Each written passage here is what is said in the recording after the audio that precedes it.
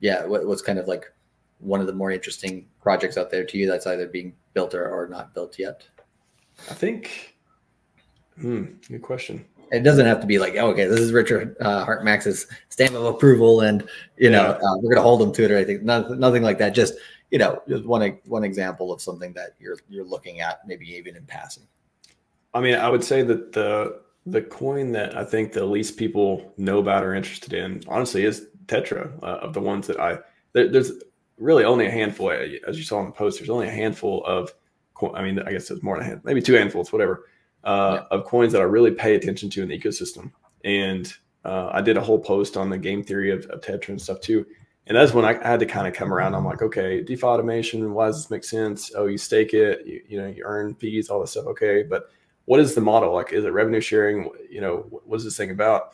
So I think, and funny enough, Somi recently did a video. He's been doing a lottery ticket series, and he put it in a lottery ticket category, which to me is like, I've been following it for a few months now, and I know the team really well. They've been on the show a million times, and to me, it's just it's one of those. There's certain pieces that are not there. It's not. I think with projects like that, with Tetra, for example, they're kind of hard to approach from the average crypto person, even in an ecosystem where there's a lot of people, a lot of smart people, because they're not a meme coin. They're not this simple, tangible, thing for you to understand. They're this, okay, there's this ecosystem where there's going to be these strategies you can deploy, and it's super DeFi related. You can like automate your hex staking and automatically sell the yield and turn into something. It's all these moving pieces to it too. So funny enough, like those coins and Somi talked about in the video too, it's like, it's one of those things where it's hard to get excited about because there's a learning curve.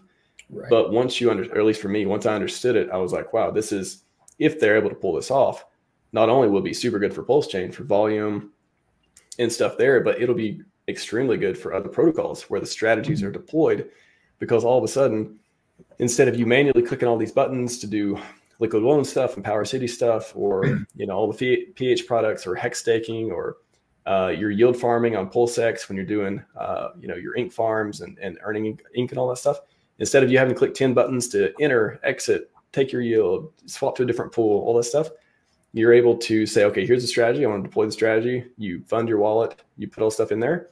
And then instead of you having to be around and, I got to click the button at a certain time, I got to pull it out, the market's down, whatever, it'll automate all of these different features for you. And then it's kind of like this passive, I like to think of it as this passive income, because when you stack, to use the platform, I'll talk just a couple minutes of like just the mechanics real quick. That's why I asked the question. I want to hear about this. Yeah. Just to set the stage, it's like, you don't need the token to use the platform, but if you stake the token, it's like a revenue sharing model where you get paid from the fees created using the platform. To use the platform, I think you pay in stablecoins or PLS, one of those, and then you deploy strategies. And again, it handles all the moving pieces for you. So you're not clicking on the buttons and doing it at ineffective times. It's just like an efficient way of either trading or yield farming or whatever you can automate, which is pretty much endless as far as that goes. So not only does it save time and effort and make you more efficient in whatever strategy you're deploying with whatever capital, again, it's using all these different protocols that are connected to it. So it's creating volume for them. It's creating, if they have a buy and burn with PulseX, it's like all that stuff too. So for a fundamental piece, for a platform to be a fundamental piece in volume creation and earning, the token holders earning fees from the success of it, like a revenue sharing model. You can even automate passive income. Oh, I'm gonna earn so much, I'm gonna turn it stable, and then maybe they connect it with Coast with CST's model or something. Automatically, you get paid every month. It just goes in your bank account. Your whatever yield you make for that month. Like all these different possibilities, super cool. Haven't launched yet. They've only launched the Omnis aggregator, which is pretty awesome. Actually, it has limit orders that use the PulseX pools. So 9-inch has limit orders, but I believe they just use the 9x pools. But Omnis uses the PulseX pools. So you can set limit orders, ratio trade with it. Yeah, let me put it in the chat. Okay. Omnis.tetra.run. I haven't heard of that one yet. Yeah. Yeah, if you want to do limit orders, it's like the only place that uses the PulseX pools, I think. It's pretty cool. Okay. So I'll put it in the private chat. Omnis.tetra.run. Oh, I see. Okay. So limit orders, they're going to do like compound limit orders, which are going to be like this really cool thing to automatically buy, sell at a certain price. So that's the site can't be reached. It's not Tetra. Oh, sorry, Tetra.run. Omnis.tetra.run. Always get it mixed up.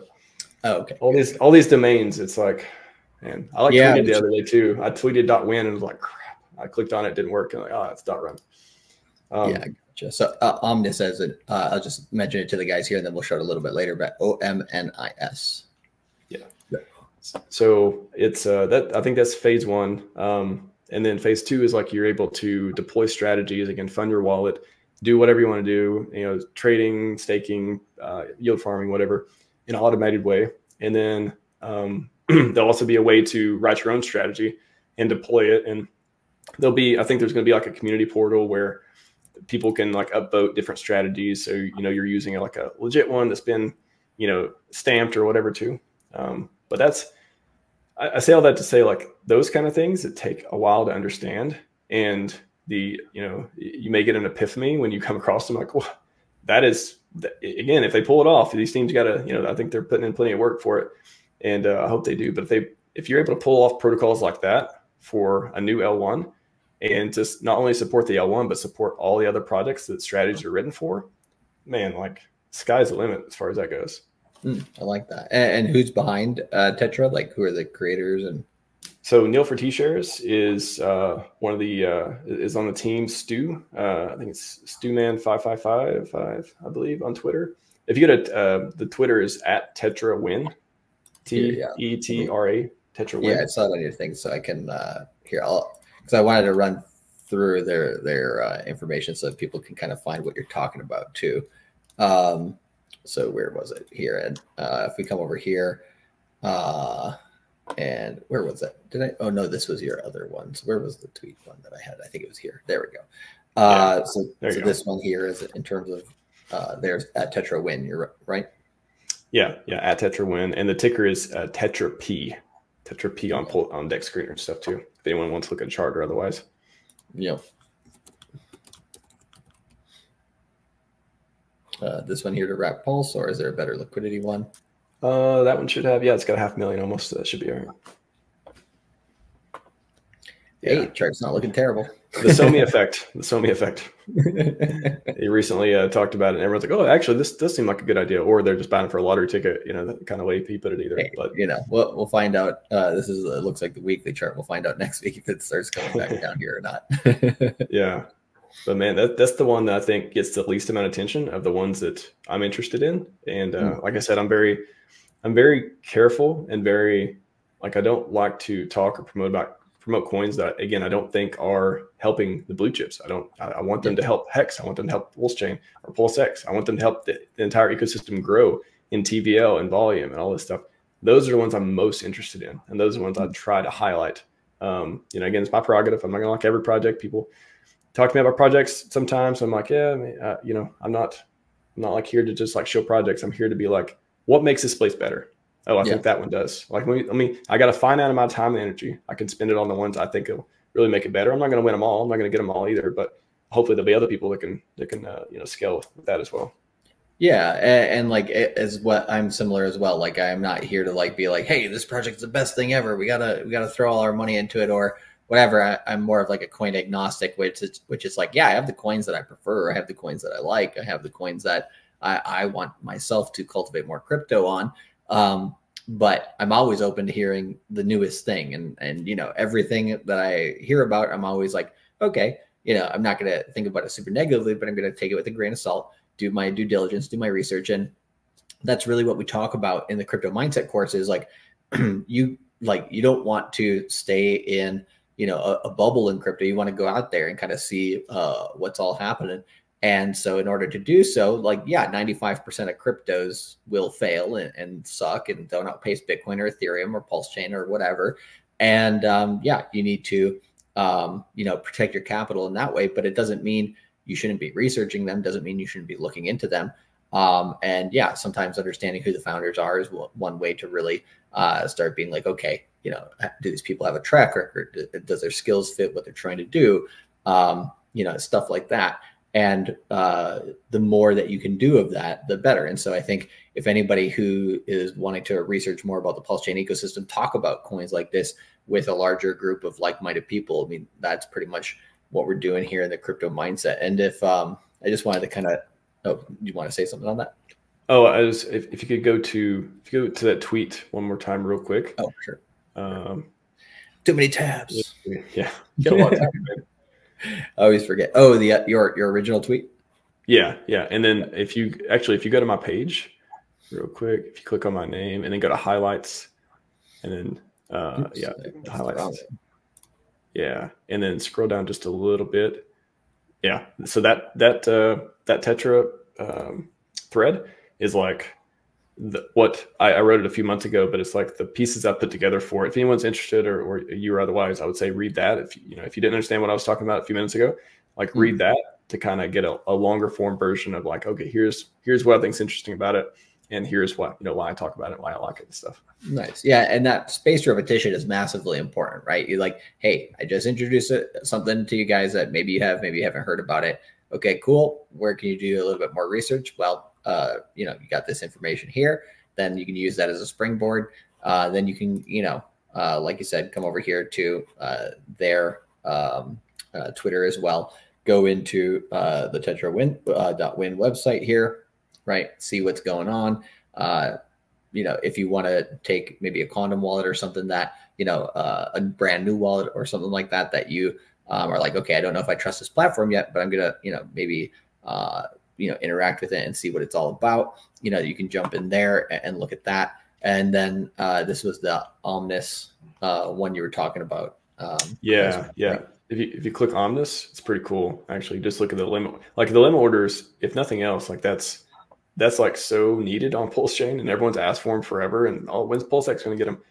Well, you have them. I mean, you have them now. Like you have limit orders for the PulseX Pulse. Sorry, keep going. I was just going to say, so in this, like I did videos, and you can search RHMax limit orders or Omnis or Tetra and all that stuff too. But essentially, it's like, okay, if you think PulseX is going to go down and you have DAI or you have some stable coin or whatever, you can just literally say to them, hey, I think it's going to go to this price. I want a 10% discount. You drag the little green thing across. It'll set a limit order for you, and it'll fill the order if it goes down.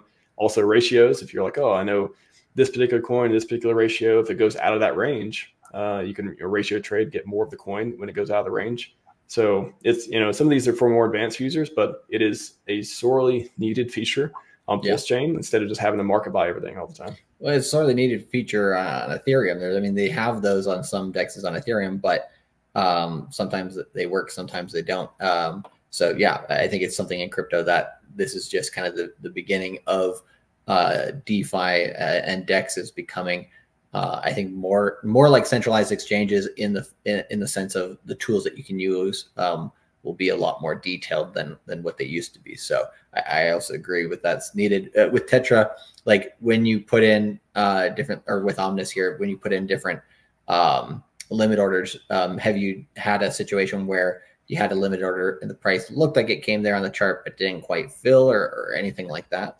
I haven't had any issues getting them filled, honestly. I'm thinking all the ones that I've set, most of the ones I've set have got filled. It's all, they have their own algorithm and stuff that determines, like, if it needs to hit if there's other people around you, the setting around orders may affect it as well. But I think where it's funny, where it's so early, I don't think it's reached the problem of too many people are setting too many things around the same range type of thing, if that's even a problem that may come up in the future. So but I found it very effective, what I've used so far. Yeah, I like that. And so we're talking about the evolution here, right? There's going to be some things that happen on PulseChain that will be like new tools, or maybe sometimes the first time something's tried in crypto. I think, Matty Allen, we were on his show yesterday. We were talking about time pays me and stuff like this.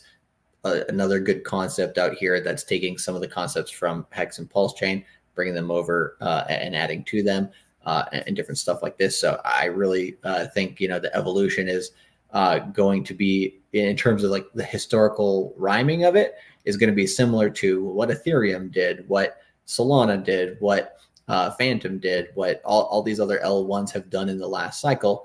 but then it's not going to be exactly the same. There's going to be some stuff that's different. There's going to be some stuff that's brand new. And then you're going to see other crypto communities be like, oh, I kind of like what's happening on PulseChain there. Some of them will come on over and start, working on multiple chains, but some of them might just in the background quietly start taking a few of these bits of information from stuff on PulseChain and build those tools on other parts of crypto and other L1s. And I think, that is actually good for crypto because, a lot of crypto projects, if they're open source or just the ideas in general of them, are open for the taking, then it will have ripple effects onto the rest of the crypto community. In my opinion, that will be a positive thing. So it just allows more people to get creative with crypto.